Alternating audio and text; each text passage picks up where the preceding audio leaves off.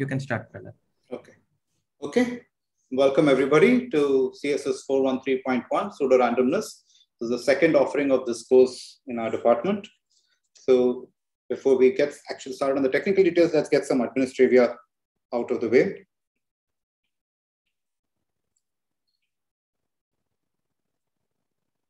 So this course, there's a web. So you would have already, Prahladh would have sent most of you guys an email with information about the course. So if you're not already there, do send an email about the Acad. So the course will be managed via Acadly and a web page maintained on my website. So most of the information regarding the course will be posted on this website. So you will find both links to these handwritten notes. So you don't have to take notes during lecture. I will post them immediately at the end of the lecture on this one, as well as you'll also, the lectures are going to give, you can access them both via Zoom as well as they are live streamed on YouTube. It's preferable if you have better network access, it's preferable you join Zoom so that I know who's sitting in lecture. YouTube, I don't get to know who's doing it, but the YouTube, the things that are streamed on YouTube will be preserved. So you can go and look it up later on. So classes will be Tuesday, Thursday, 9:30 to 11. And then what else do we have for all the people who are crediting the course? So what's the grading policy of this one? So we're going to have, there won't be any exams. This is an advanced graduate course. We won't have any exams or projects, and we might have a paper presentation towards the end. It will be primarily based on class participation and 4 problem sets. So the problem sets will be about 2 to 3 weeks duration each. We should soon have, next week, the first problem set will hopefully be out. And even though only the people crediting the course are required to actually submit the problem sets, I would encourage all of you to actually do the problem sets and discuss with each other, with me and Prahladh, because it's good to get your hands dirty. These are advanced topics. Unless you get your hands dirty, you will not have a feel for the topic. You can listen and read, but you have to actually work with the problem to get your feel of the stuff. So I would recommend everybody to do the problem sets. The problem sets will complement what is being done in class. For example, today's lecture itself, there will be several pointers in which I'll say, this will go into this homework, this will go into that homework. I do this quite often. So doing the problem sets is a good accompaniment to the lectures. So I recommend everybody, even those who are not crediting the course, to actually do the problem sets. Whether you submit it or not is up to you, but I would strongly recommend that you do the problem set. So I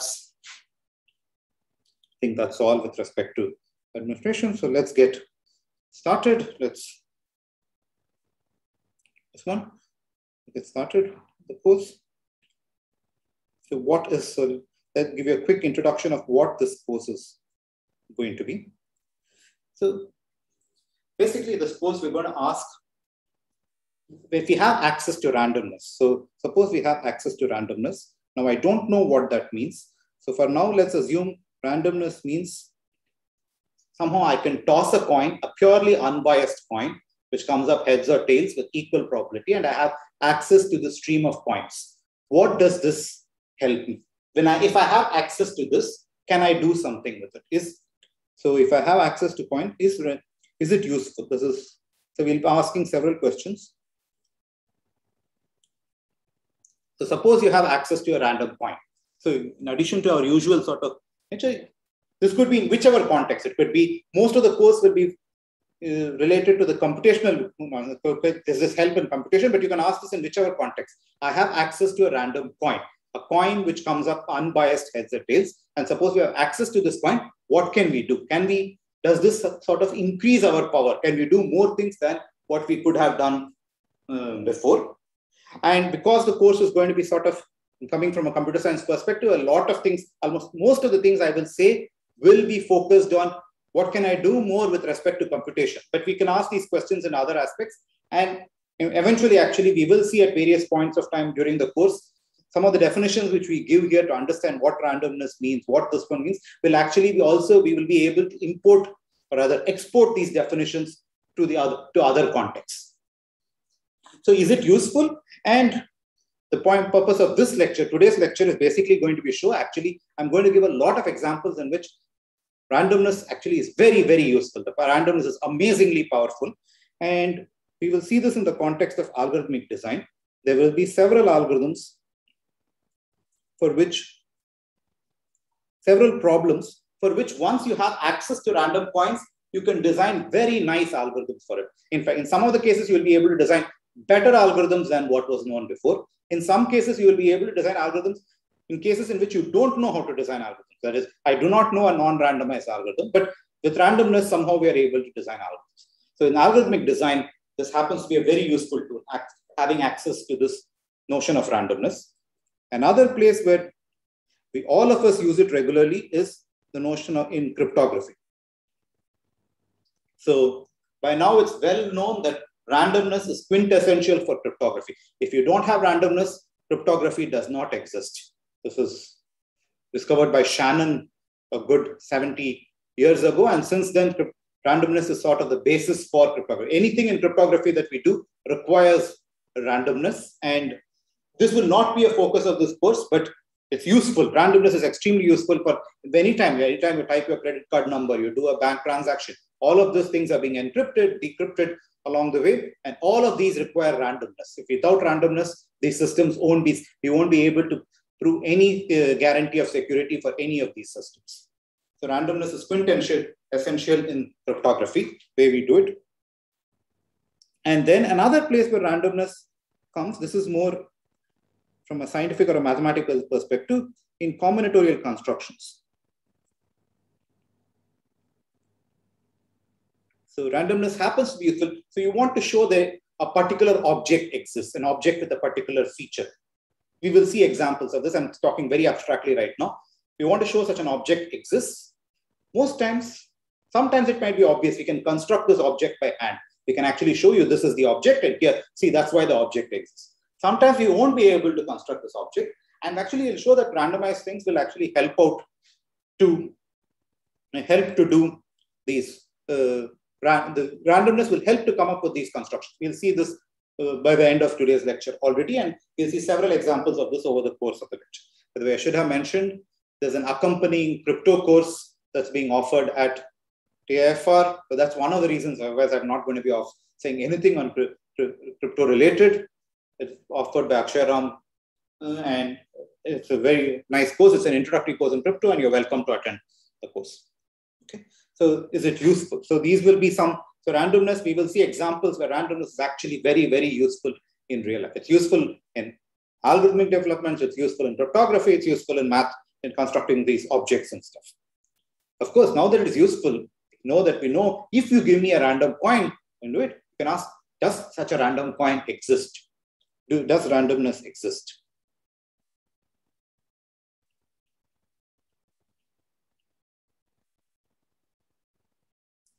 Do we have access? So that's question one, which I'm going to ask. Question two, does randomness exist? Of course, if there are any quantum physicists in the audience, they'll say, yes, pure randomness does exist in nature, and we can possibly use this. I don't know how to harness this. So we're going to ask other things. Is just random. We're going to ask this question. Suppose all of these are things I said we could do algorithm designs, cryptography, combinatorial constructions, all assuming that randomness exists. As a theory was able to build, but now come on, I'm going to use these. I have them? We will ask, okay, nature possibly provides randomness, and possibly this randomness is not pure. You possibly don't have access to an unbiased coin. Possibly the coin is a biased coin. It possibly doesn't give you 50-50, but somewhere between, the probability of heads is somewhere between 40 and 60, and similarly, probability of tails is 40 and 60. It possibly is sort of it's not a fully unbiased coin. There is a little bit of bias, but not too much bias. You could have that. It's possibly an impure coin. And many of these algorithms will also require, not only do you have access to a coin, but you have access to a sequence of coins. We'll see some examples. It's not just one coin that you need. You'll need a sequence of coins. And basically what we need in probability, these are called as uncorrelated randomness. That is, each coin should be uncorrelated with the other. The coin should be independent of each other. Possibly not true that nature's coins, the coins we see in nature, are independent. Possibly each event is related to prior events. So these are possibly not independent events. So impure coins, correlated coins, how do we deal?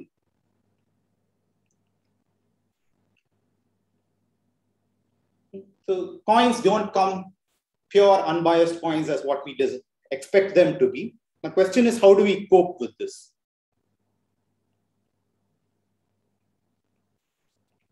And we'll see this also. Suppose pure randomness doesn't exist, but only impure randomness exists. Is that good enough for our applications? That is, possibly randomness does not exist in its pure form. We designed the algorithms, we designed cryptography, we designed these constructions, assuming that randomness exists in its sort of pristine form, but possibly such randomness doesn't exist in nature at all. If so, do these algorithms break down? Does cryptography, all of network security break down just because our assumption of what randomness was false? We'll still show that no, we can still sort of understand this. And this will lead us to understand what exactly is randomness. What does it mean, random? So we will ask, do all of these things,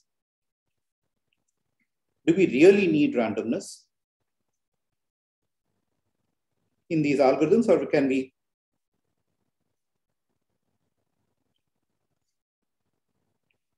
come to this will be most of the focus for this course. Do we really need randomness? We'll try to answer this question. And for this, we'll have to answer, what does it mean to be random? And it'll take us a while to understand, come to define this object. I'll defer this to a few lectures from now. And in the course of this, we'll try to give a definition from we'll sort of given a utilitarian definition of randomness, not a randomness as what mathematicians or physicists would do as this pure source of randomness, a sequence of unbiased points which give you heads and tails. But what does randomness mean from the purpose of the user, from the purpose of the algorithmic designer, from the purpose of from the point of view of the cryptographer? From their point of view, what do they need from this random source? Can you provide that? That's all we care about. We are looking at applications. We ask for these response. At this perspective, it might seem a very, very computer science computational perspective, but actually it's going to be a very useful perspective. And it's turned out to be far more useful than we imagined it to be when this notion was actually conceived. So while doing this, we'll ask, can we eliminate randomness in some of these applications?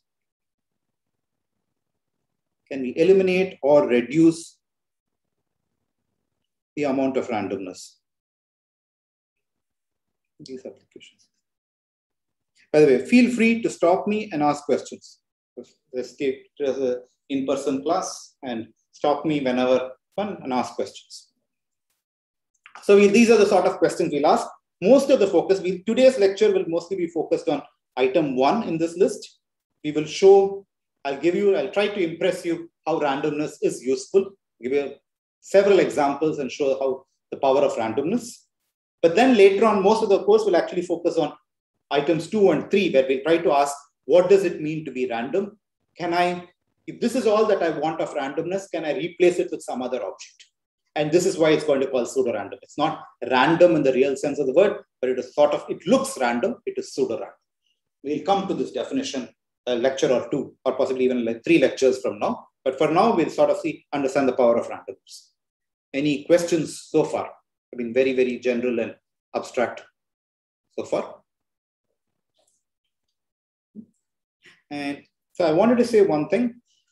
Typically, this course has a very complexity theory or algorithmic flavor to it. Most of the students, at least currently taking the course, don't seem to be people from the complexity background. So I will, to the most possible, try to minimize the complexity needed for the course. That is, we'll try to keep the complexity applications as few as possible. And it will eventually, complexity will play a very big role. The growth of pseudo-randomness and the growth of complexity as a subject mirrored each other.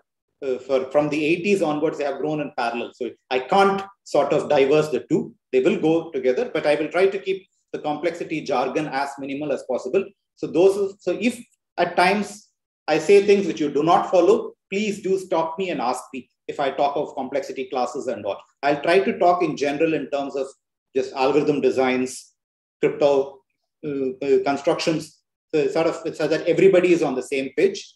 But if there will be times when I do move to complexity, but please do stop and ask me questions then, so that we get back to.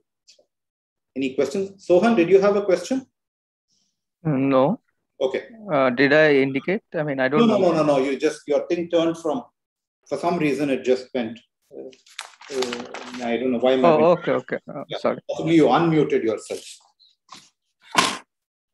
Okay. So that's going to be the goal. What we will do today is I will try to impress you with the power of randomness.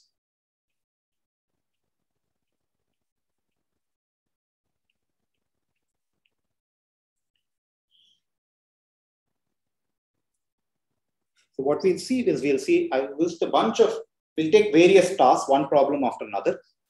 Being a computer science, most of these problems will have a heavy CS computer science flavor. And each of them, I'll show you some of them with proof. Some of them I won't have time because I plan to do a good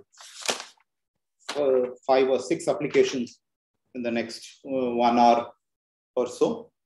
So I won't have time to go with proof. I'll say them without proof. Some of them will actually go into the details and see. So the first application,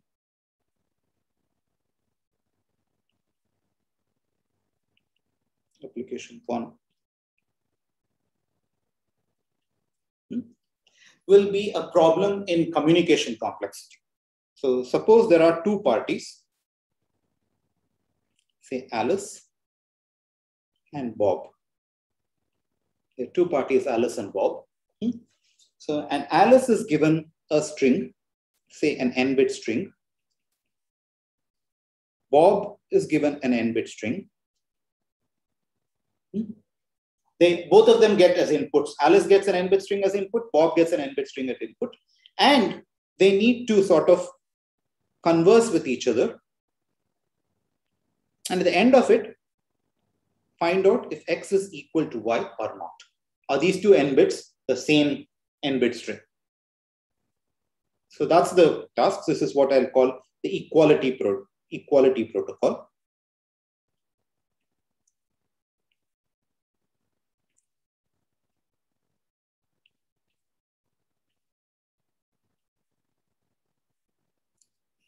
So is the goal clear? So Alice has an n-bit string, Bob has an n-bit string, and we think of n as something which is growing. So I want to now ask, the question which we want to ask is, how many bits? The question which we're going to ask is the following question.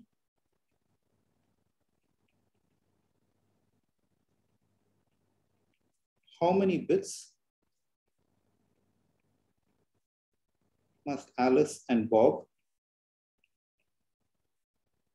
exchange to check if their inputs are equal?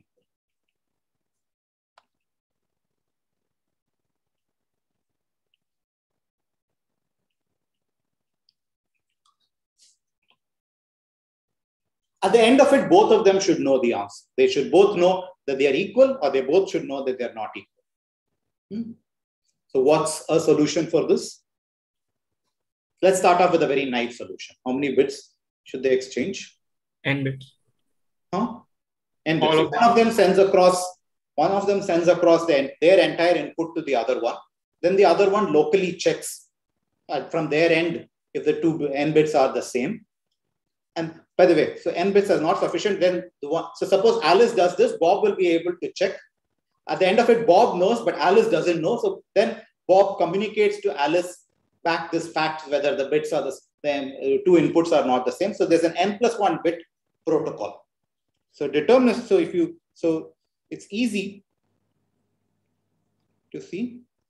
There's an n+1 bit when I mean, so I will use the word deterministic very often. That just means there is no randomness that the underlying object uses. So it's sort of jargon from the computer science, this one. So it's just, so whenever I say deterministic, that means this particular protocol or this particular interaction Alice and Bob are not tossing any random coins. There's an n+1 deterministic protocol. And surprisingly, you can show that this is tight. You cannot even reduce one bit in this. You require n+1 bits. If you want a protocol such that for every pair of n-bit strings, Alice and Bob can exchange things, and at the end of it, be convinced that they are equal or not equal. If you want to design a protocol, I haven't defined what this protocol means or not, but if you formally do the definitions, what you can show is surprisingly tight. That is, any deterministic protocol that computes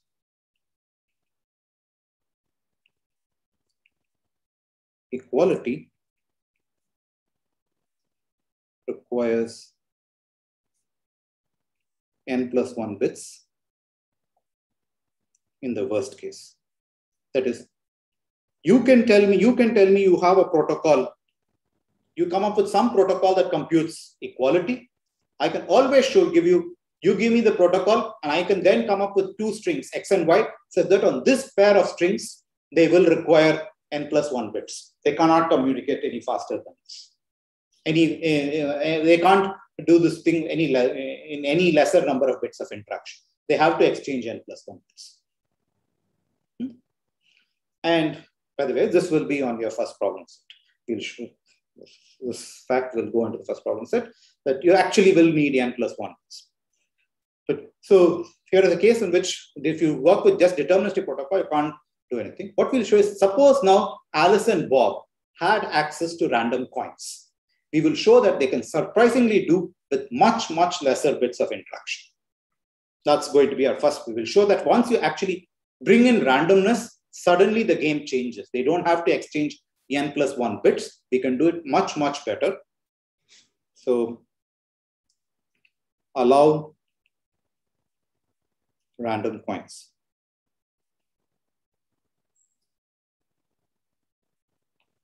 Allow random coins. And now you can ask, what does the allow random coins mean? For now, for all these applications, I'm just going to assume you have pure unbiased coins. Alice can toss coins, Bob can toss coins, a sequence of independent coins, 0, 1 coins that they have access to. Now you can ask two questions. Does Alice have her own set of coins? Bob has his own set of coins. We'll say, let's even do more, that they both have access to the same set of coins. That is, they are both watching TV, which is a sequence of random images out there. Of course, it's not uncorrelated thing, but let's assume that they have access to. So let's make this assumption. That is, they both have access in the sky to a random string. They have access to a sequence of independent random coins. And I want to show that surprisingly, once this is the case, I'm bringing in randomness. So R is a sequence of independent random coins. Let's for now just assume R is also an n-bit string, but it's equally likely to be any one of the 2 power n possibilities. Each of those. I want to say now, suppose they have this, and this has nothing to do with the inputs. The inputs are two-faced. The R is completely a random. It has no correlation with the inputs. I want to claim that now suddenly I'll give you a protocol in which Alice and Bob just exchange 2 bits and can be done away with and you can do something. Of course, it's because it's going to be, I'm going to bring in randomness. Therefore, there's going to be some error in the thing. I'll come to all of that in a second. So what Alice is going to do is Alice is going to compute the dot product between X and R. That is summation Xi, Ri, mod 2. So Alice, let's compute this bit A and then sends A across to Bob. Bob computes a similar bit for his input by R, and Bob checks if A equals B. And then he sends this answer 0 or 1 if A equals B. That's going to be there. It's a 2-bit protocol. Is the protocol clear? It's a 2-bit protocol. But I want to say actually this protocol works. It's 2 bits, unlike n plus 1 bits. Notice n could be an arbitrarily long number. I want to say this protocol actually works. Then assuming that they have access to this public string. So let's look at the 2 cases. Let's look at the case when x equals y. In this case, certainly they are going to give the same answer because Alice's bit A that Alice computes and Bob's bit B that Bob computes are both going to be equal, always. If x is equal to y, this is always going to be equal. Therefore, the probability that the protocol is correct is actually 1 in this, no matter which random coins I toss. Because the probability space is over the choice of random coins. It's always correct in this case. Now let's look at what happens in the case x not equal to y. So what are we asking over here? We're asking I want to ask what's the probability that the protocol is wrong. So equivalently, this is the same as asking what's the probability over R that XR equals YR. I'm just going to write this in a slightly different fashion. Right, probability R x minus YR equals 0. All of this is happening mod 2. So let's just call this probability R ZR equals 0 mod 2, where Z is equal to x minus y, and I'm doing it in GF2. GF2. And notice that this is the important point is this is not the all zero string because it's the difference between 2 things. The only thing is you have a fixed string Z now, or Z, which is not the all zero string, and you're going to take its dot product with a random n-bit string. I ask what's the probability that this is going to become equal to 0? Now let's do this. So because since Z is not the all zero string, there exists some I in 1 to n such that Zi is equal to 1. It can't be the case. There's some bit in Z which is not 0. Otherwise, so this probability star, I can rewrite it as probability over R Z1 R1 plus Z2 R2 all the way to Zi Ri Zn Rn equals 0.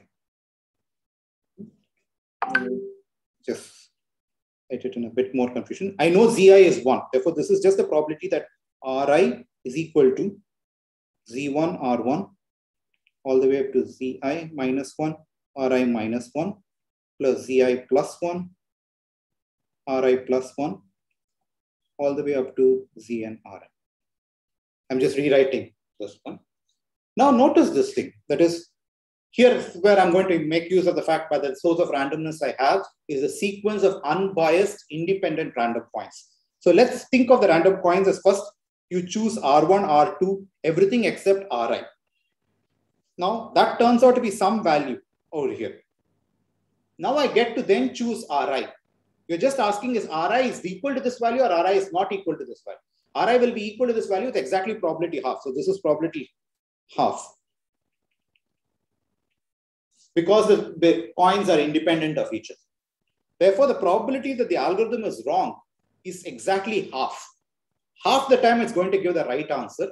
Now you can just repeat this algorithm, repeat this protocol several times. Each time it's a constant time. So you can get the error down to whichever small constant you want to and to get away with this. So all that you needed was this access to shared random strings in the sky. If you could do it, suddenly you compress the communication from n bits, from a linear number of bits to a constant number of bits. This is an example where randomness actually is provably better off than deterministic. Having randomness really, really does help. This is Fine. Therefore, the conclusion of this is there is a constant round, a constant bit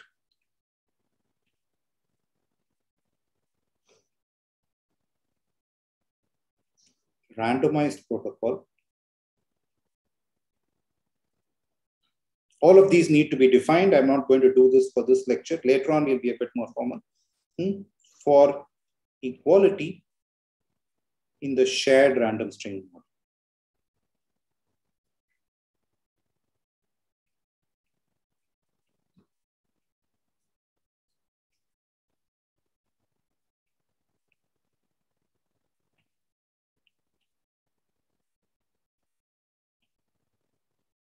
So here, Alice and Bob are also able to maintain their secrecy as to, I think they don't get to know what the other person has. Yeah, this protocol has some other features. In some, they get to know, but they do get to know the inner product, dot product with this one bit. Yeah. You do get to know. I'm not talking about that. Right now, they are two, actually, let's assume they are not trying to hide anything from each other. It's just that they are too far away from each other and they want to check if their strings are equal. They are cooperating, they are not, it's not a game between them. They are cooperating and they want to reduce the cost of communication between them. This says that if they have access to this random string, suddenly you can shrink the cost, the communication cost from linear to constant. The randomness gives you this extra. So this is a place where actually randomness is perfectly useful, is provably useful. And we'll come to this question, that is how much randomness. The way I designed the protocol, we require n bits of randomness. Do we really require n bits? Do we have access to this? All of these are questions which one should ask. So we should also treat randomness as a resource and ask, do we read this? Can we do it with lesser bits of randomness? Do they actually need shared randomness? What if there were not independent bits, but correlated bits? Does the protocol still work? We'll have to look at all this. We'll try to do that later. But for now, if they had access to this magical source of randomness, this tells you that you can reduce the communication all the way from linear to constant. Questions? So that's one application where randomness is actually extremely provably helpful. Okay.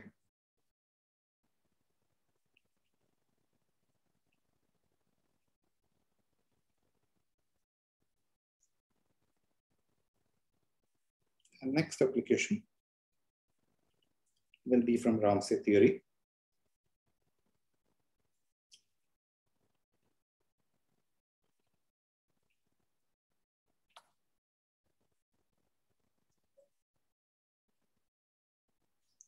So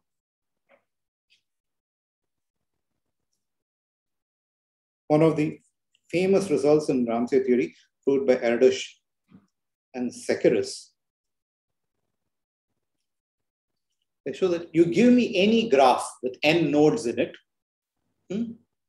either it will have a clique. A clique is a bunch of vertices so that every two. So in a graph, there's two objects called the clique and the independent set. A clique is a set of vertices so that there's an edge between every pair of vertices. An independent set is a set of vertices so there's no edge between any pair of this. It's just the complements of each other.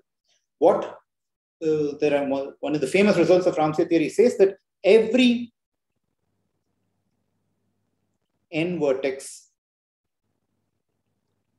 simple graph. What I mean by simple is no multi-edges and no loops. Graph has either a clique of size half log n or an independent set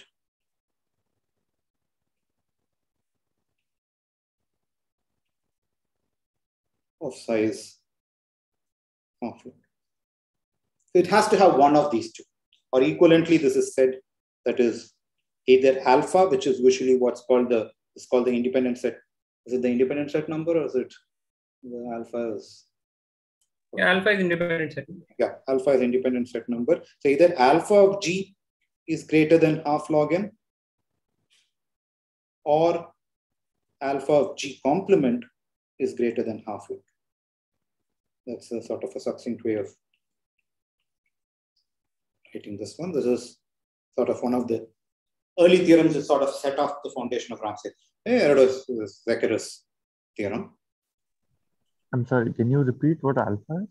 Alpha is just the size of the largest independent set. Okay, thank you. Yeah. So alpha G complement is the size of the clique in the graph because we're talking about the complement of the graph. No, it's exactly the wordings I have written before. It's just a short form of writing the long thing. So now once you have this, you can now construct, you can ask, okay, I put half log n. Can I increase this half log n? Can I show larger? Or if I cannot, can I come up with a graph which neither has a large clique or a independent set? Can I come up with an example of a graph in which both the largest clique and the largest independent set are not too large from each other? That is, can the Erdos-Zacharias theorem be improved further? Can I show this? I want to ask this question. Can I come up with an example of a graph? So what we're going to ask, the question we're going to ask is how tight is this? Is the above? So can I come up with, and how do I show this is tight? If I can come up with a graph in which both the largest clique and the largest independent set are fairly small. Ideally, it would be, if I show them to be half log n, then it shows that this thing is tight. And how did Erdos? So Erdos actually answered this question. And Erdos proved the following amazing theorem. He showed there is an n-vertex graph. Once again, simple graph.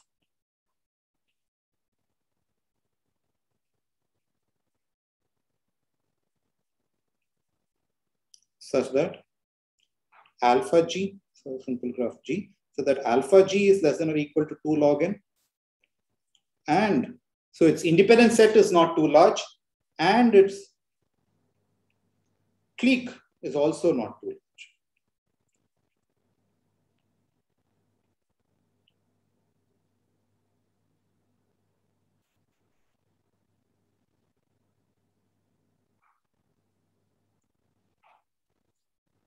And how did Erdos prove this theorem? So you can ask, how did he come up? Did he construct this graph? He actually used randomness to prove this theorem. What he showed was, if you pick a random graph on n vertices, so what he picked was what the proof was via what is called the probabilistic method.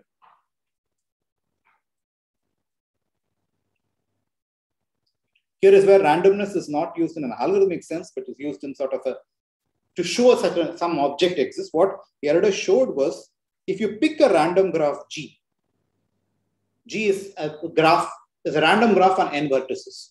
So basically, what does it mean? It's a string, it's a random string of length. So equivalently, this is a random string of length n choose 2. Because you have to, for every edge, there are n choose 2 possible edges. For every edge, you have to decide whether, so random graph, I can just view it as picking a random string, a uniformly random string of length n choose 2. For every edge, you decide whether to have the edge in or not have the edge in. And he showed that this probability, or alpha G complement, is less than 2 log n. This is greater than 0. And because it is greater than 0. Prahladh, you want an AND, right? Sorry, AND.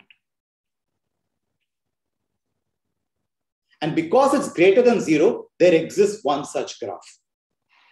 If it were 0, because it's greater than 0, there exists one such graph. Actually, he showed a fair number of graphs. So he was not able to actually construct a graph. He used randomness in the proof of this to show that such a graph exists. And since then, it's been an open problem to actually come up with an explicit construction of such a graph. So it is open. It's now more than 80 years to actually come up with an alternate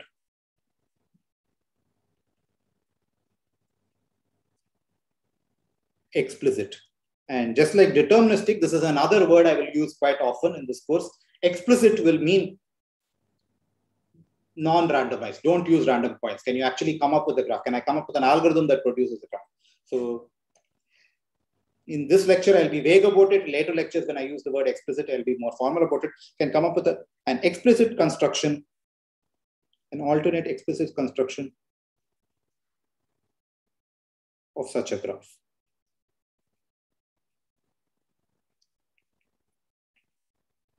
And this has been open. This has been open.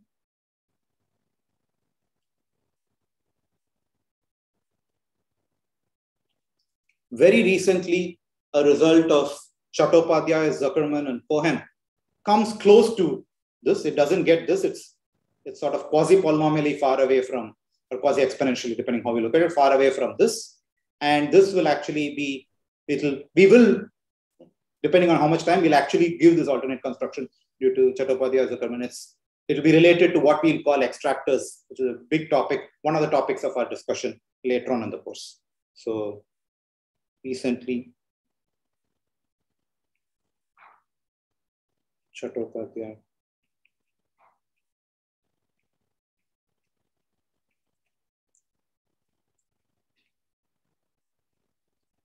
Zuckerman, Cohen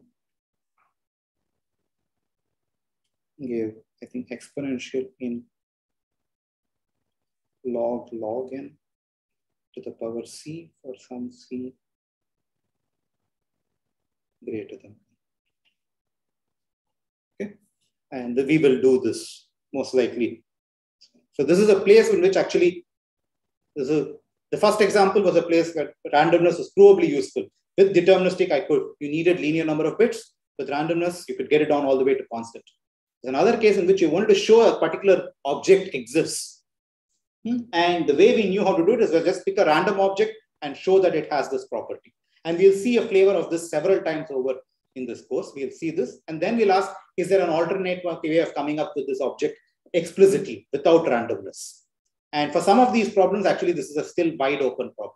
We don't know how to get rid of randomness in its process. Any questions? That will be our application.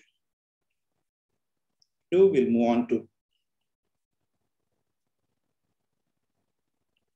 the third application, just primality.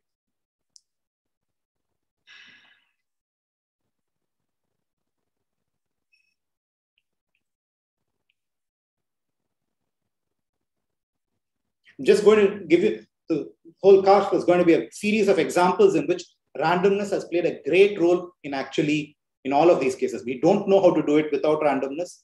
Rather, the first algorithms we had, the first objects we had, were all to do with randomness. These are all the various examples in which randomness has had a very powerful way in coming up with these objects. So first was equality, now is the Ramsey theory, come up with a graph with both a large independent set as well as a small independent set and a small clique number.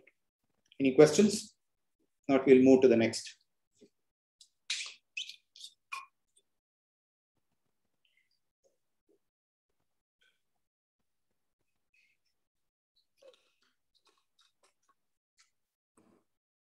So next, this one is going to be the problem which most probably will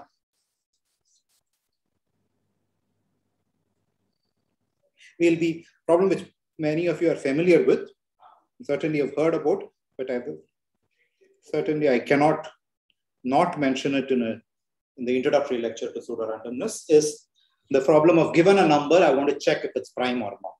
So given and a positive integer,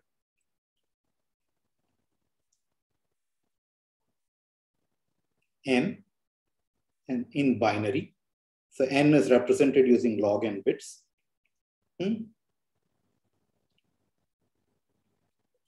Check n is prime or composite.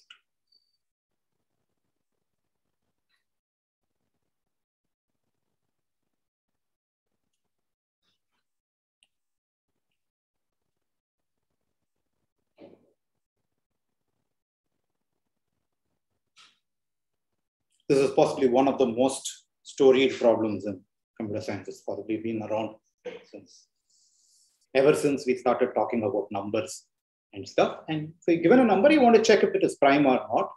And man has discovered several ways to do this, but not till very recently. And very recently is till about 50 years ago, or 60 years ago, did we actually have an efficient way of doing this. We wanted to, given a number, we want to check if it is prime or not. So there's a long history to it. And finally, it came up with Miller, and Miller showed that it started off with the work of, I'm going to just give a brief history. Miller showed that if the extended Riemann hypothesis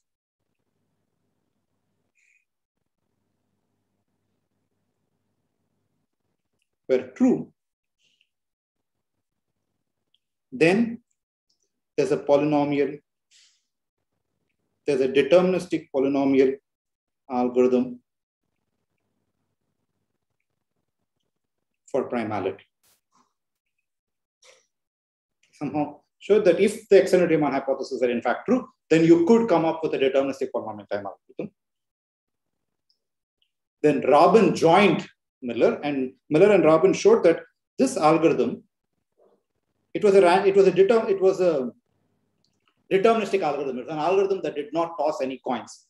Robin showed that if you allow, but notice it's, even though it didn't toss any coins, it's a conditional algorithm. It depends on the, it's true only if the extended Riemann hypothesis were true. If the Riemann hypothesis were false, God forbid if that were the case, we don't know what the status of this algorithm is. It could be a correct algorithm, it could be a false. The algorithm's correctness depended on the ERH being true.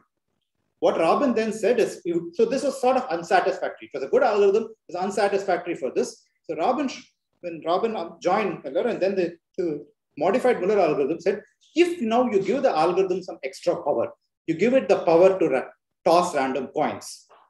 We'll formalize this. What it means, it just says the algorithm has another input. In addition to its usual input, which is n, it also gets input. Every now and then it can press a button and get a purely random coin, an unbiased random coin. Suppose the algorithm had access to this. Then suddenly this algorithm, you can remove the dependence on ERH and you can come up with a randomized algorithm. They showed that there is a randomized algorithm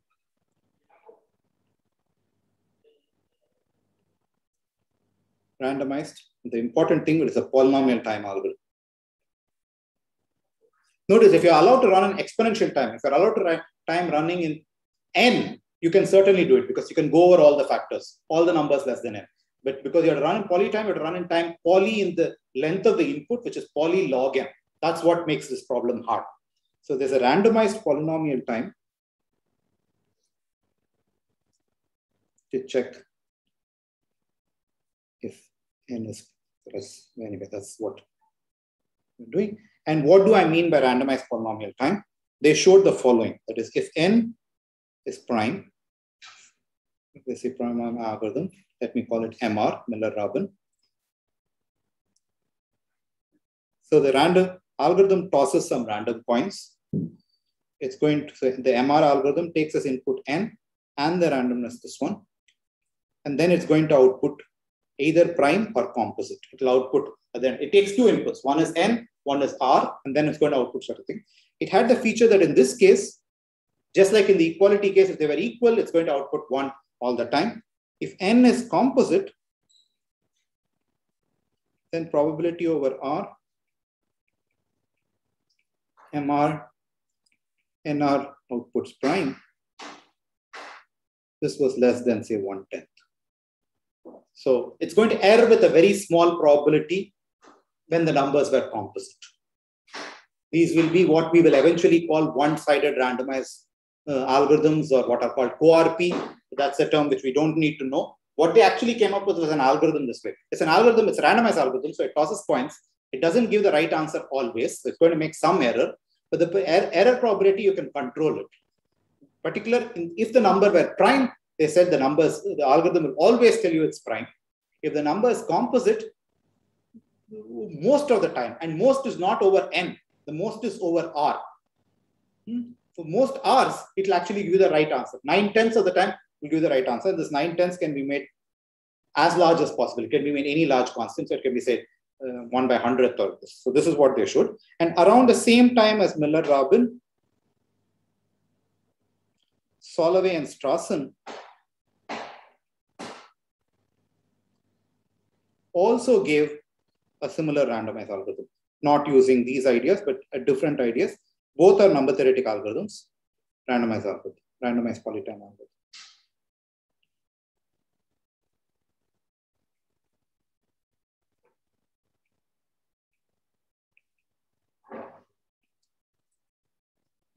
And this was the sort of state of art. In fact, for all practical purposes, even today, when our computers run primality algorithm, and I want to give on a number, I want to check if it's not there, actually do run the Miller-Rabin algorithm. The Miller-Rabin algorithm is extremely efficient. It's very, very fast, and that's the sort of algorithm that's used in practice. It's a randomized algorithm.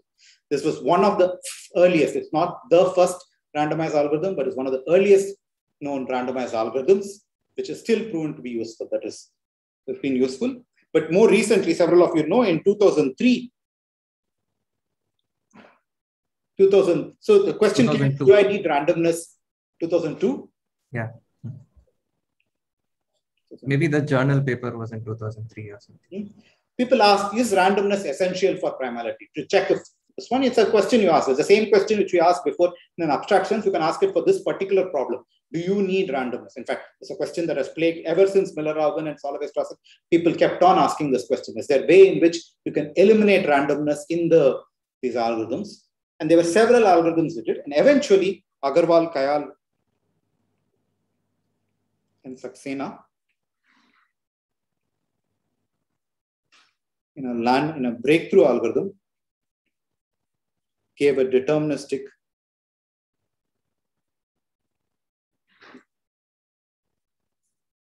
polytime algorithm for primality. And it's not an algorithm that came out of the hat. They actually took a randomized algorithm, not exactly the Miller-Rabin or Solovay-Strassen, some other randomized algorithm, and de-randomized it, removed the randomness in it, taking along exactly the sort of principles which we'll be building later on in the course. It was actually one of the prime examples of pseudo-randomness, to get rid of randomness, to understand what is the randomness you need. And this is sort of one of the big successes of the field of pseudo-randomness, was the result of Agarwal, Kayal, and Saxena. So I'm not sure we'll have time to do any of these, the Miller-Rabin, Solovay-Strassen, Agarwal, Kayal, Saxena. They're all beautiful algorithms. Some of you might have seen this in the algorithms course, if you have done any algorithms courses have done. I don't know if we'll have it. If people are interested, one of you can present the Agarwal, Kayal, Saxena after we do build the necessary theory for this. We won't have time, but it's an example of one of the successes of the area of pseudo-randomness. That is, we understood what is the randomness needed for this algorithm, and we're able to eliminate it. What exactly is the notion of randomness? And we're able to replace it completely deterministic, and now we have a deterministic polynomial time algorithm for primality. Any questions? Does if the probability of error is small, does it mean the length of R is sort of proportionately increasing? So so suppose the probability of error is 1 by 100. There's the length of R is, say, the same length as the input. It's also log n bits. Okay. Now, to get the thing to be, you want to just, for an RP error amplification, we'll see this later on. If you want to reduce the, say, from 1 by 100, you want to make the thing, you just run it twice. So it's from log n, you get, suppose the original, let's not call it log n, let's just say the original number of random bits was m. Now, if you run it, say, k times, now you will require km bits of randomness, because each run requires m bits of randomness. You will reduce the error from 1 by 100 to 1 by 100 to the power k. Okay. So notice the error is for dropping down exponentially in k, whereas the length of the string is only increasing linearly in k. Mm-hmm. Therefore, usually if the length is linear in the polynomial in the input size and we get some constant, I will not say anything more. We'll talk about this in detail when I come to a bit of, we'll spend half a lecture on complexity classes and error reduction of them and all. But what your question is valid is, say this particular algorithm used m, which is, say, 10 log n random points. So it's polynomial in the input length. The input was log n, it used 10 times more. And with that, you were able to get the error to 1 over 100. Now I want to get the error down to 1 over 100 square. You just repeat the algorithm twice. So instead of 10 log n, you're going to use 20 log n, and the error will come down to 1 by 100 square. In particular, if you repeat it k times for these type of one-sided error, that is things that error only on one side, you will be able to, if you repeat it k times, you will get, if the original error was epsilon, you'll be able to make the error epsilon to the k. So the error dramatically, in fact, in very little time, in hardly any time. So you can, for example, k can itself be made polynomial. So you can make epsilon to the power k as small as a small 1 over epsilon k can be, epsilon can be made so small that the 1 over epsilon is larger than the atoms of the universe. So the success probability is so overwhelmingly good. And all of this can be done in poly time.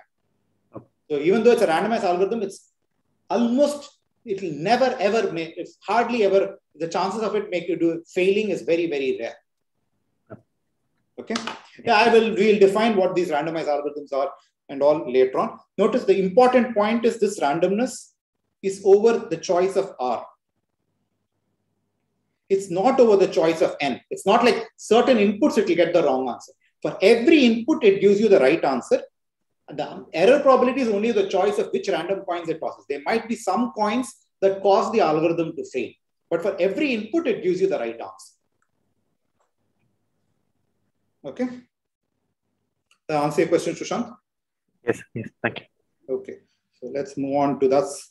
So this is sort of one of the prime examples of the successes of pseudo-randomness.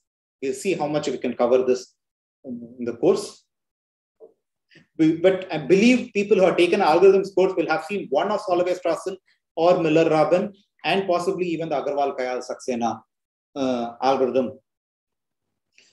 Thing. If not, we will cover it. We'll check with when we cover the details. We'll see it later on in the course. But let's move on to our next application. So this is application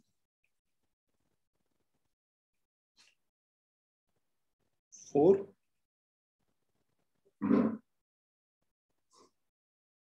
It's generating points.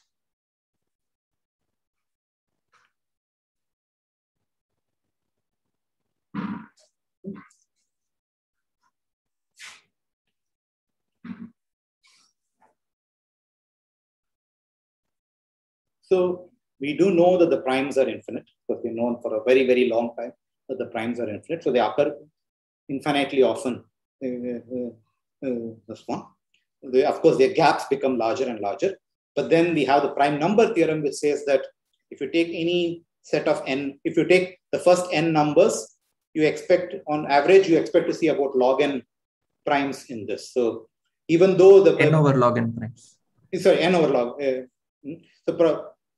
You will see the probability you'll see a prime is n over log n. The number of primes you see is the probability of prime is 1 over log n.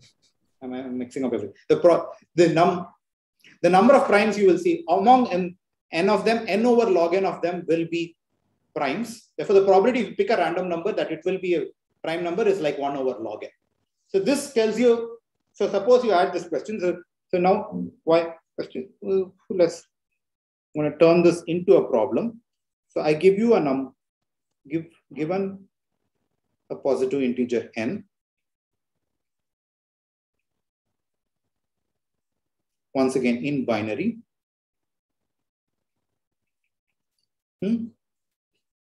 Output a prime number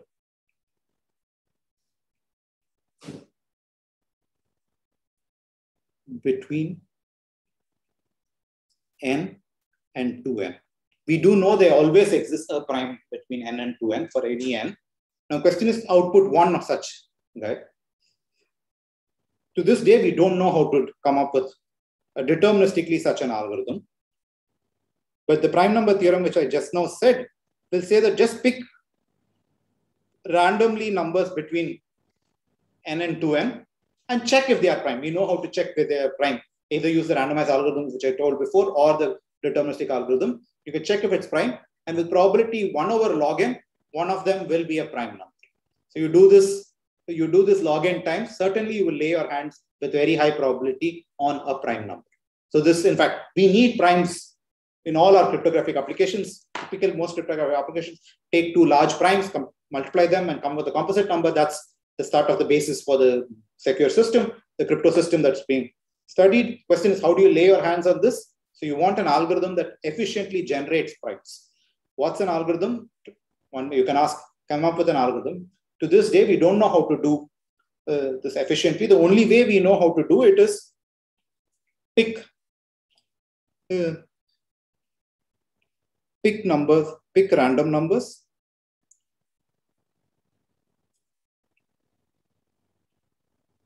between n and 2n.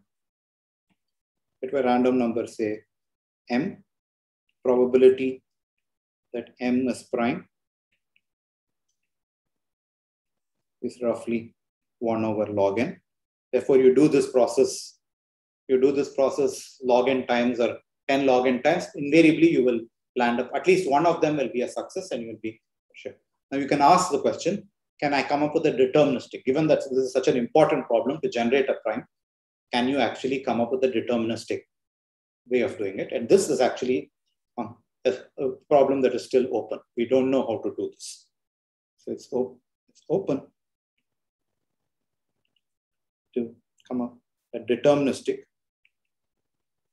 By this, I mean without randomness procedure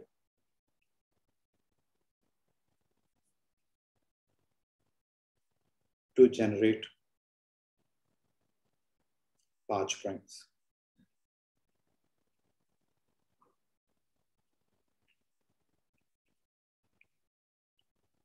So that's open.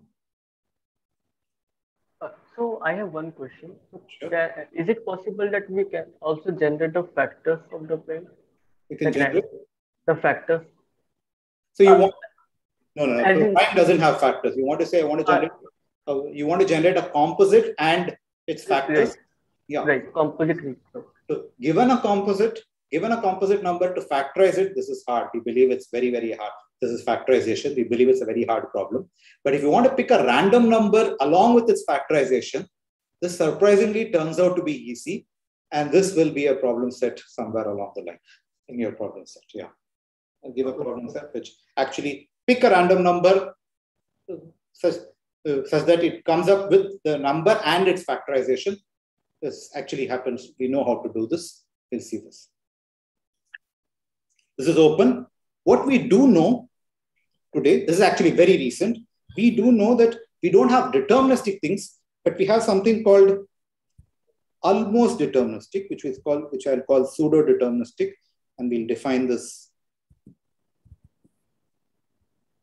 Pseudo-deterministic. Abhishek seems to have a question. Abhishek, do you want to go ahead? Yeah. So I don't know the relevant theorems here. So I know that there is a prime between n and 2n. I don't know why there is, but there is. Yeah. But when you write this statement that probability m is a prime when you choose a random m between n and 2n is, approximately 1 upon log n. Mm-hmm. So can it be very bad with n? Sometimes, most of the times, or for large enough n, I can understand that this better be true because of prime number theorem. Mm-hmm. But there could be, I don't know how large the n needs to be, and so this could depend on n, right? So the prime number theorem possibly say this asymptotic sets in from say one n naught. After that, you have this feature. After that, this theorem is true. So prior to that, I'm going to sort of cheat and say, if you give me ranges between them, I'll just brute force go and pick one. I have a table. That's a constant time. So it's sort of like a cheat, but right now that will answer your question because that doesn't depend on the input length. It's a fixed n naught and it sort of answers the question. So all of the problems which we talk about you'll only be interested when n is very large. But if something is not true for constant n, all those you can just hardwire or brute force, at least for the application. This might not be a very satisfactory answer, but we can. Of course, then you'll ask him, what is this constant n? Is it a reasonable constant? Is it like 100, 200, 1,000? Or is it like the atoms of the universe, the age of the universe, or which one? Of course, that will matter. Both of them are polynomial time algorithms. But That we'll come to that later on. Yeah, I think this was this is done in practice. This is how primes are produced in practice. Every single time key is being generated, it picks up two large primes, multiplies it to get a composite number. That's the key, and it does exactly this algorithm. It just picks a number and check if it's prime. So this is a very efficient algorithm. Okay. I do not know. It possibly needs more theorems in number theory to prove how fast and why it works. But this is the algorithm. It just picks a number randomly from between n and 2n and checks if it's prime. Okay, thank you. So Prahladh, just to clarify one minor thing. So this is using a prime number theorem in a sort of strong form, right? It's not just saying that there are at least n over log n primes, but the number of primes between 1 and n is more or less equal to n over log n. Yeah, that is, it's not much larger, not much smaller. Yes. That's why you are now able to conclude that between n and 2n also, you should have a considerable number of those also being prime. Yes. Yeah. Okay. Yeah. Yeah. Okay.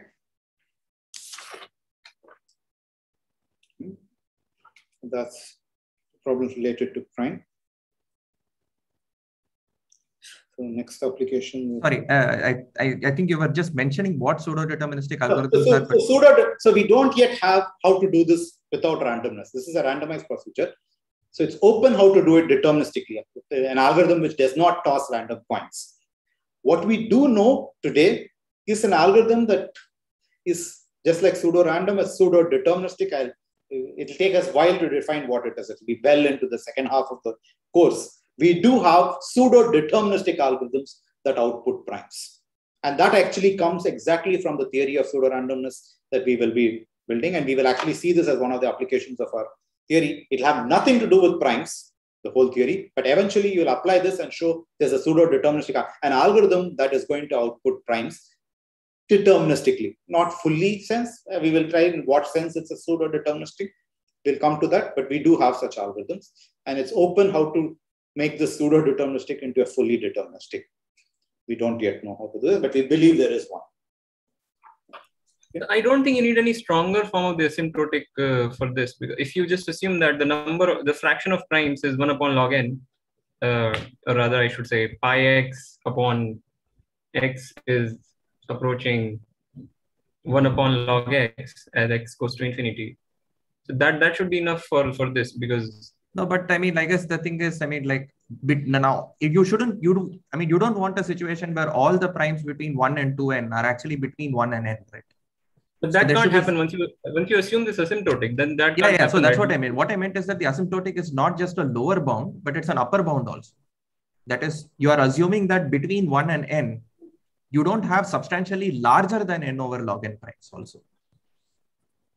But if you have that asymptotic, then you know that you cannot have substantially larger than so many primes, because after large enough n, the fraction has to be close to 1 upon log n. No. I mean, like in the sense that sometimes people just use the prime number theorem to sort of say that the primes between 1 and n is at least n over log n.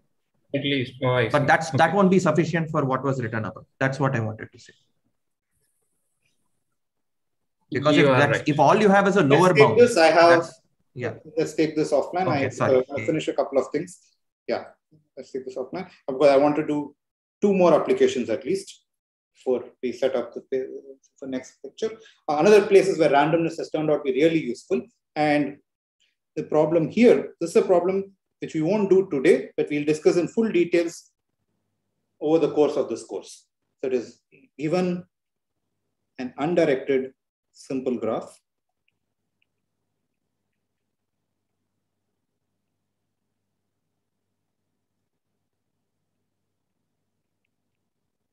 G, say V and E, and 2 special vertices.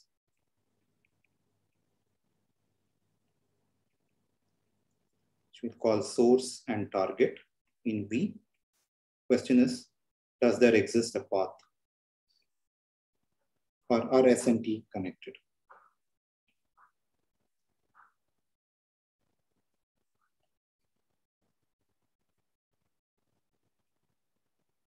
And this is the problem I want to solve. Question is,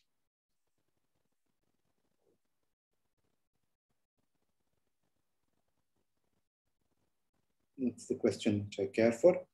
And if you've done any basic algorithm, because of course in algorithms you would have seen this, there are very basic algorithms called depth first search, breadth first search, which basically solve this problem for you. They're given two vertices in an undirected graph. In fact, they do it even for directed graphs. But the undirected will come important to us shortly. They will find out if there's a path between these both. But these algorithms, these depth first search, breadth first search, happen to be expensive in terms of space. If you actually implement this algorithm, you will notice that all these algorithms involve a stack or something out there, which will, and the stack size could be as large as the size of the graph. That is, they are nearly linear in the size of the graph. So what we would want to ask the question now is, can you do this efficiently in space? I'm being very vague here, and I will be vague. We will actually discuss this problem in detail later on in this course, but right now I'm just going to be vague. I want an algorithm which does not store too much of the graph. That is, memory-wise, it doesn't store too much of the memory. There's the original graph written down you have, and then you want to now find out if two vertices are connected. You must not use considerably more extra paper to solve this problem. So think of it as a graph has been written down on a piece of paper to you, and the graph is huge. It's a graph on n vertices. Think of n as a very large number. It's a million, trillion, whatever. And now you have some amount of paper in your hand, and you want to now figure out if two vertices are connected or not. Now, the standard algorithms like depth first search, breadth first search will work, but their implementation involves a stack, and the size of the stack is typically linear in the size of the graph. Therefore, the amount of extra paper that you will need to solve the problem will be linear, will be the size of the graph itself. What I want to ask is, can you do this with significantly smaller? This one. How small is small? Can I ask a constant size paper? No, that's unfair to ask, because you need to at least address every vertex. You need at least to show I'm at the 10th vertex, I'm at the 15th vertex, I'm at the nth vertex. An address takes log n. Therefore, to even write the address, let's expect you put in log n space. So I give you paper size, which is order log n in the size of the graph. Now, with this amount of paper, can you solve the problem? Can you find out if the two vertices are connected or not? And surprisingly, what is true is the most naive randomized algorithm works. That is, just walk randomly in the graph. At every vertex, walk like a drunkard. At every intersection, just decide randomly to pick.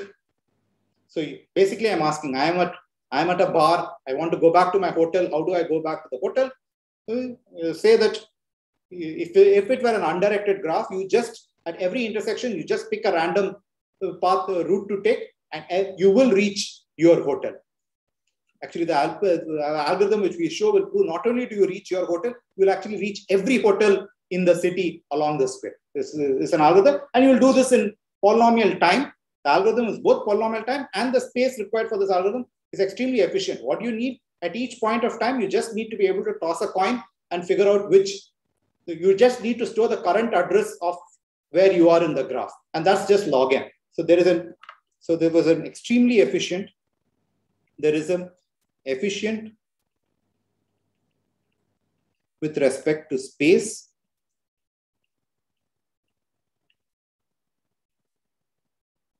randomized algorithm for, let's call this UConn, undirected connectivity for UConn.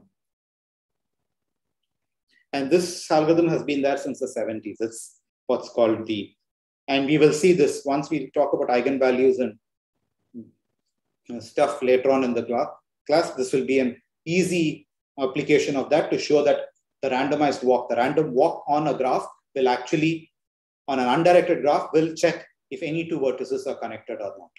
And it was a big open question as whether this can be de-randomized. Can you eliminate randomness from this?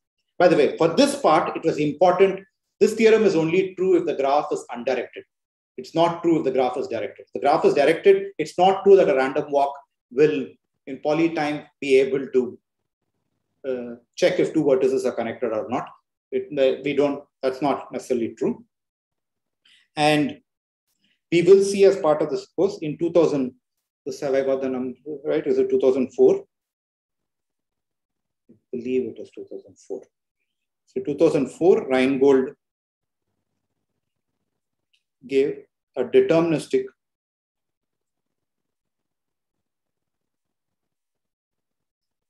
log space. And log space is what I mean efficient in space.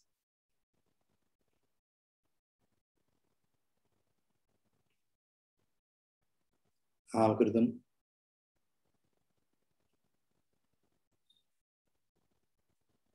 for UConn. And once again, this algorithm was developed precisely because of the things that were developed as part of pseudorandomness. It's actually a classic demonstration of the power of pseudorandomness. And we will see both the efficient randomized algorithm as well as the corresponding Reingold's algorithm, the de-randomization of the randomized algorithm in the lectures later on. We will see both of these. This is another, just like primality was an example. It was the first known algorithm was a randomized algorithm, and then eventually we removed the randomness from it and came with a deterministic algorithm. This is also another classic case in which it was one of the earliest algorithms. It also was discovered in the 70s. Randomized algorithms was discovered in the 70s. We came up with a randomized log space algorithm for undirected connectivity, and eventually we were able to then determinize this algorithm. So in both these things, how does randomness actually help you? In both these cases, these are cases in which actually the original algorithm were actually randomized algorithms, and later on we used the theory of pseudo-randomness to get rid of randomness. We understood what exactly was the randomness needed for these algorithms and sort of this one. This doesn't say that randomness is useless. It sort of is like when you start learning a cycle, you have this sort of this aided wheels sometimes which help you to do it. So it's faster to learn it. It's an easier algorithm to come up with. And sometimes it's actually a better algorithm. So these randomized algorithms, both in the cases of primality and undirected connectivity, are possibly faster than their corresponding more recent deterministic counterparts, but they are easier to come. They are more natural algorithms to randomness as a tool is a very, very powerful tool. It lets you first realize that the existence of such algorithms. And then there's this theory of pseudo-randomness, which we will see, which helps show you that this is all that you want of this randomness. This is all that you need of this notion of an aided wheels for this bicycle. And then we know how to get rid of them and still have these algorithms run in practice. That's what happened in both these cases, in the primality setting and in undirected connectivity. The original algorithms, the natural algorithms were the randomized algorithms, and eventually we de-randomized them using the theory of pseudo-randomness. And we will see this as part of the course. Any questions so far? Okay, I want to do two more applications. I won't have time, so I'll just do one, the easier one, and then defer actually my favorite randomized algorithm to the next lecture. But let's do one more. This one, so application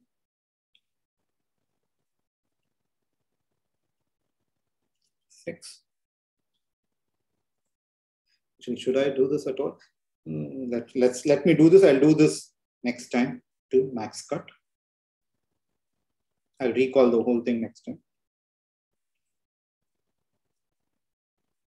So once again, let's before I tell you what the problem is, let's tell you what the thing is. You're given there's a graph G. It's a simple graph again.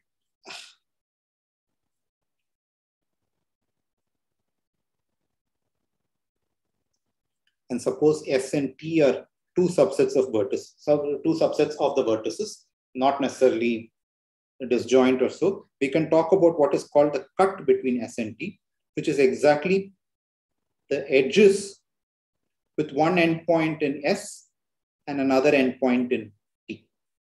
That's what's called the cut edges. It's the cut across S and T. So this is the graph. G, that's S, that's T. The cut edges refers to these cut between S and T. And if I just say cut of S, this is going to refer to cut between S and its complement. Particularly, if that's the graph, the cut edges refer to the edges going out. And the problem that we will ask here is the following. Given simple graph G, V, E, find cut S,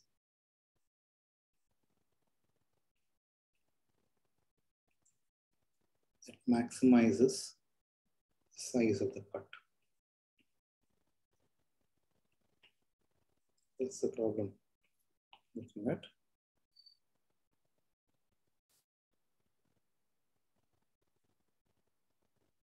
I want to find the largest cut.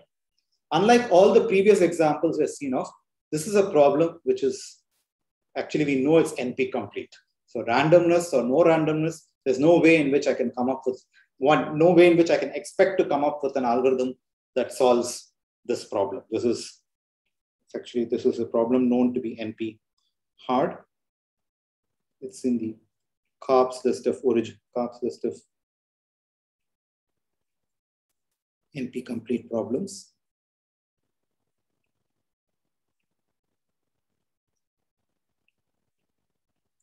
So I don't expect, whether using randomness or without randomness, deterministic or non-randomized, to come up with an algorithm that will solve this problem. So given that it is so hard, what we can ask is, can I relax my thing? Can I come up with not necessarily the largest cut?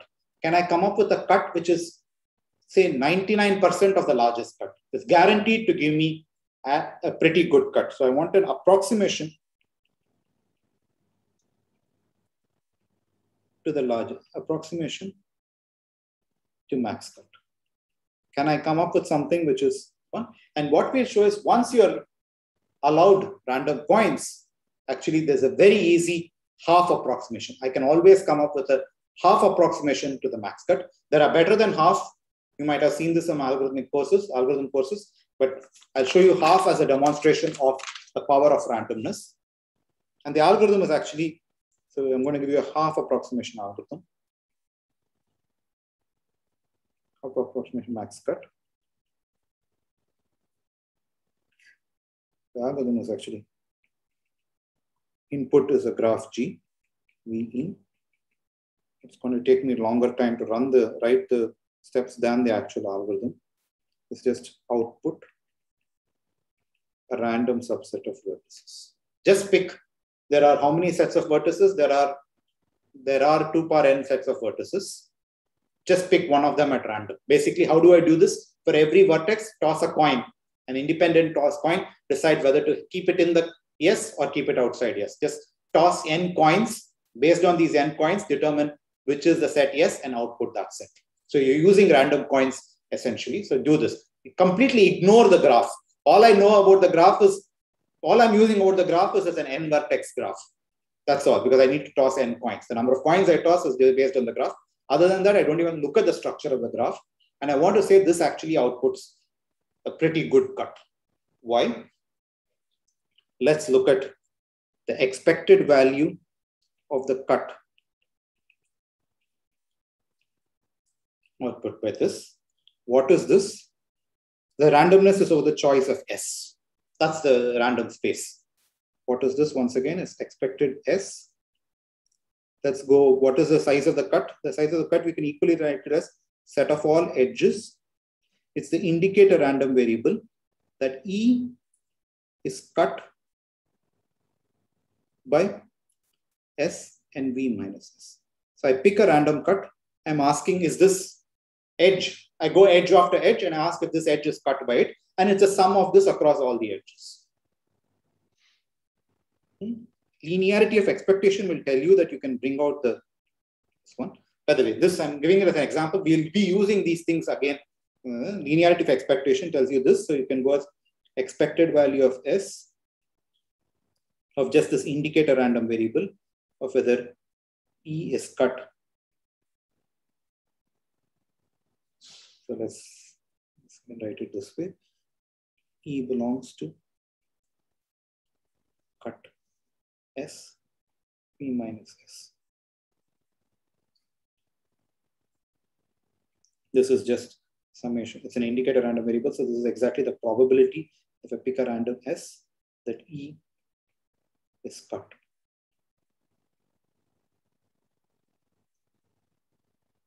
And what is this? So if I have to cut it, I have to pick one endpoint and not pick the other endpoint. And it could be either way. So the only two things that matter whether this edge is cut or not are the two endpoints that matter. So it doesn't care, you don't care how the other endpoints determine. These two endpoints matter. If you decided to pick both of them, then it's not cut. If you decided to drop both of them, it's not cut. It's cut exactly if you pick one of them and don't pick the other. And there are 4 possibilities. All of them are likely. In half the cases, it's going to get cut. The other half the cases, it's not going to get cut. So this is exactly equal to sorry, this is not E and E, this is E and E.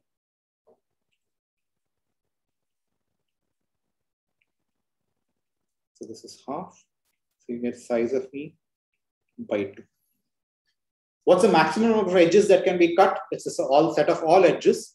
And I'm giving you a half approximation using randomness. So I can give you at least as good as half the number of cuts. And randomness gives you this. Okay. That's end of third. So we're going to get a half approximation using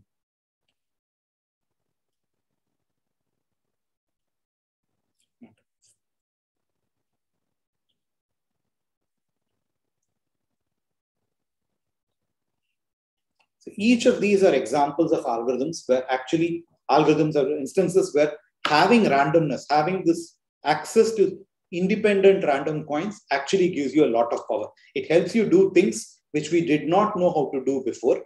In some cases, okay, we did not know how to do before. In the case like primality, undirected connectivity, we were not able to do before, but later on we were able to eliminate randomness. But it was the fact that we had access to this randomness gave us the initial algorithms to these cases. It actually gave us randomness was a very, very useful tool. And these are the 6 examples. I wanted to do one more example, which I will defer to next lecture. And what we will do next lecture is we'll take one of these algorithms, ask how much of randomness does it really need? Does it need fully randomness? Can I de-randomize it? Can I eliminate the notion of randomness in these algorithms? And we'll work that way. And that will then go on to actually developing theory of pseudorandomness. I'll stop with this. I'm already 7 minutes past time. Any questions? Is there a clear separation between pseudo-deterministic and pseudo-random? I haven't defined what pseudo-deterministic at all is. No, there are 2 very different concepts. There are 2 very different things. I have defined neither of them. Certainly, you should, hopefully in 2 lectures, we will define what pseudo-randomness is. Pseudo-deterministic will take a while. Okay. Yeah. So in this max cut thing, can we say something about the concentration of this expectation?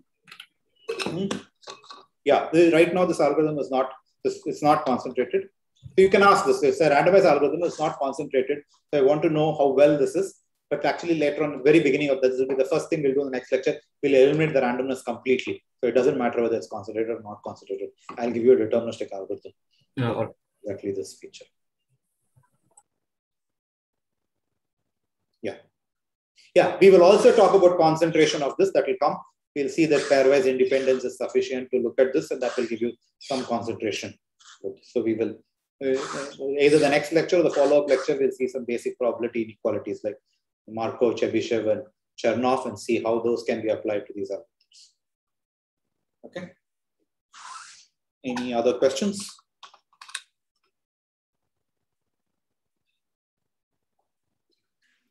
So this class was just to tell you randomness is great, and the rest of the course will tell you we can get rid of randomness. That's how. Yeah. Okay, so I'll just